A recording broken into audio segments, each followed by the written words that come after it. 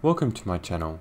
This video is a haptic demonstration of my new Arduino compatible ESP32 brushless controller.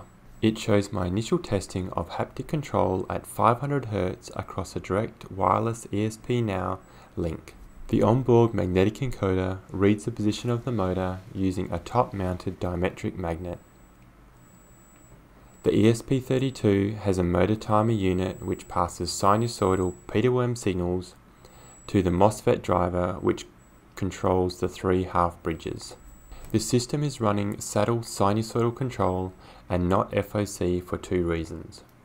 One, the ADC and floating point on the ESP32 is terrible.